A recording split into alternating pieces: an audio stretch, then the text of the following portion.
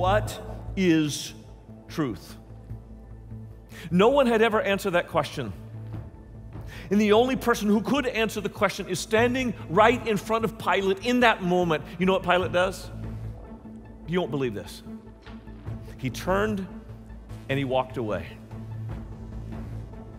He missed the answer to the question, what is truth? Don't be too hard on Pilate. There will be dozens in the next 30 minutes that do the exact same thing. You have encountered the person of Jesus.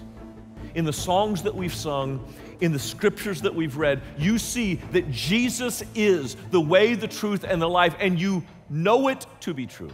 You believe it to be true, but you will walk away without accepting Him as the truth in your life. I'm pleading with you. Don't walk away from Jesus today. If you're at the place where you've been investigating Christianity, and you've come to believe the truth that Jesus is God's Son, don't walk away from that.